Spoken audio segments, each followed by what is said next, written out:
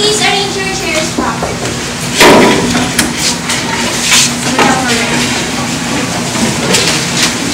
Secretary who's absent. Wala. Very good. How was your day in class? Good. Very nice. Who knows the song Breaking Up is Hard to Do? Breaking up is hard to do. No, I will sing that song.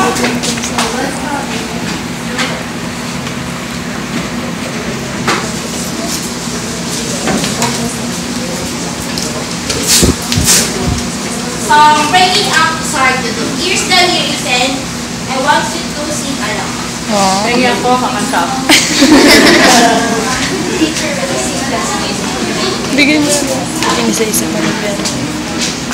Fair na ako niyan ha, pati sa kanta kasama.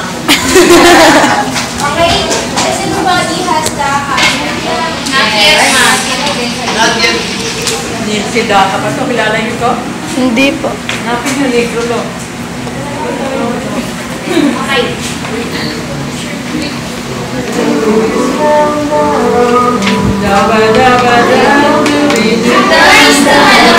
Yung pala yun. Nung kinanta niya kasi sa akin, wala sa pan.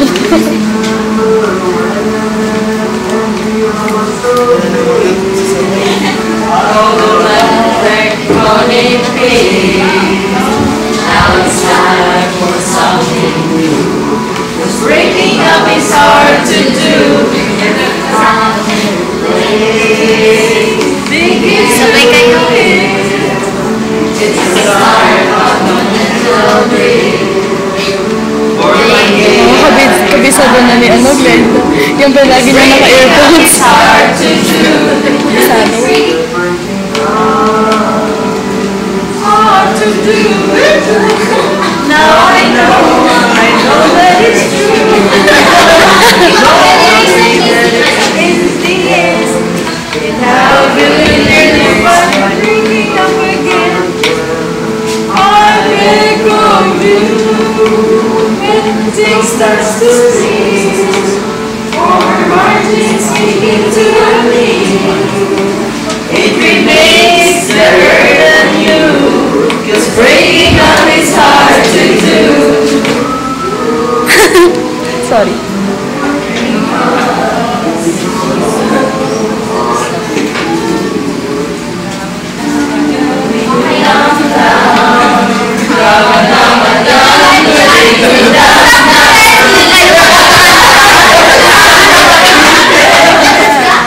Okay, did you enjoy the song? Yes! Is breaking up hard to do? Yes!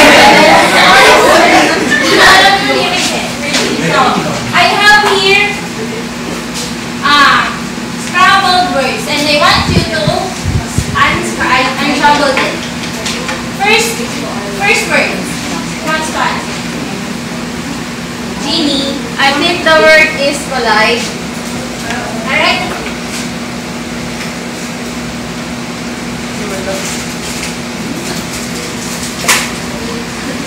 Jeannie, you're right. Answer. Ready your answer.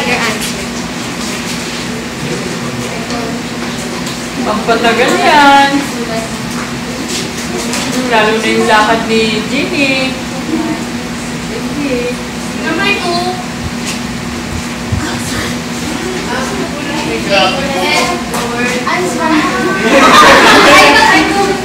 Date and later, you will define.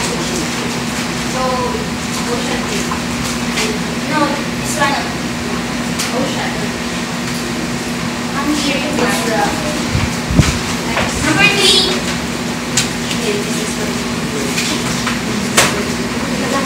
Mariel. Late. Ano kayo si Vivian? 4. Asa sa magkita? 5. GB. Kala ko si Minardo. Tapos si Jaya. 6. Ano ba? Kailan po ka, Leonard? Oh, si Rosalie. Kala ko kasi ni Rose, di ba mo, sorry po lang, kala lesson plan lang po yun. Leonard, ano po?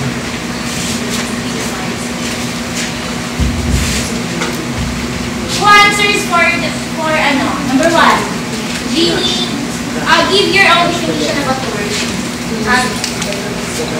When two things crush together. Okay.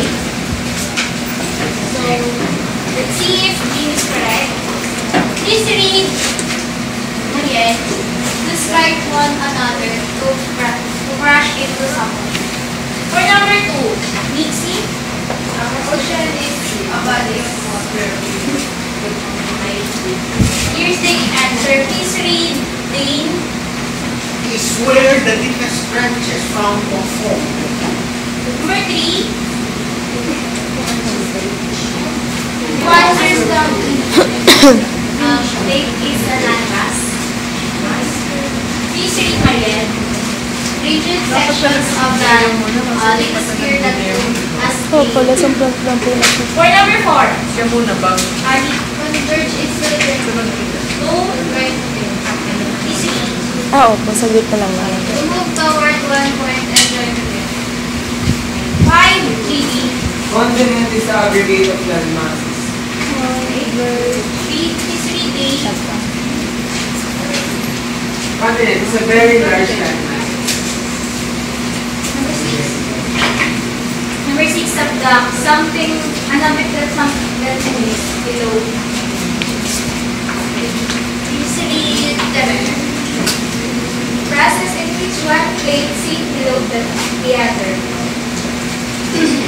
So you guys, did you notice something in the... Yes. So, what word did you form if you combine all these clues?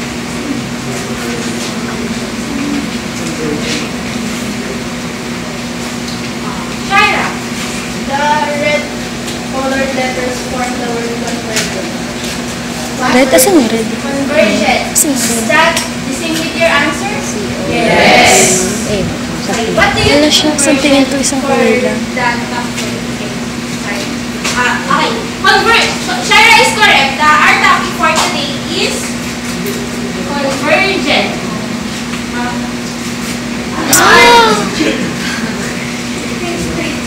Dito yun. Convergent boundary. So to further understand what convergent is, let's have an activity. So here's your group. Can you see it clear there at the back? Group yourself according to this group. 1, 2, 3, 4.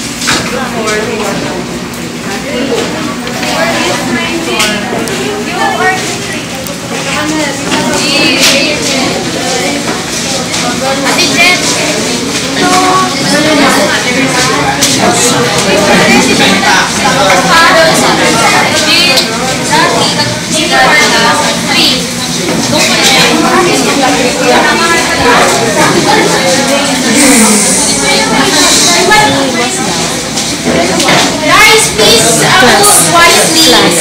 And class, please move quietly. Okay. Dito na lang ako. Pwede ba dito?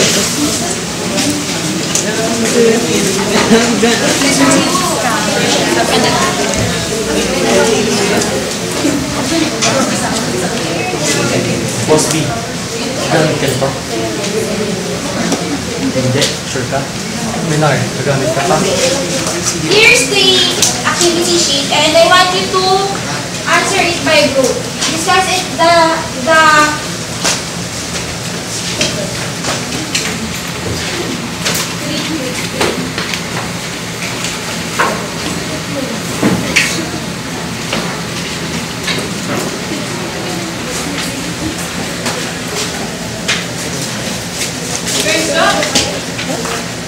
Where are the discussion of the procedure?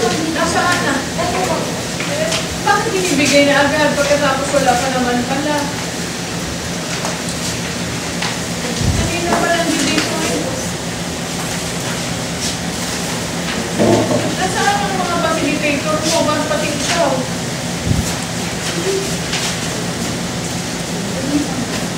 But before you proceed with the activity, please read the following procedure.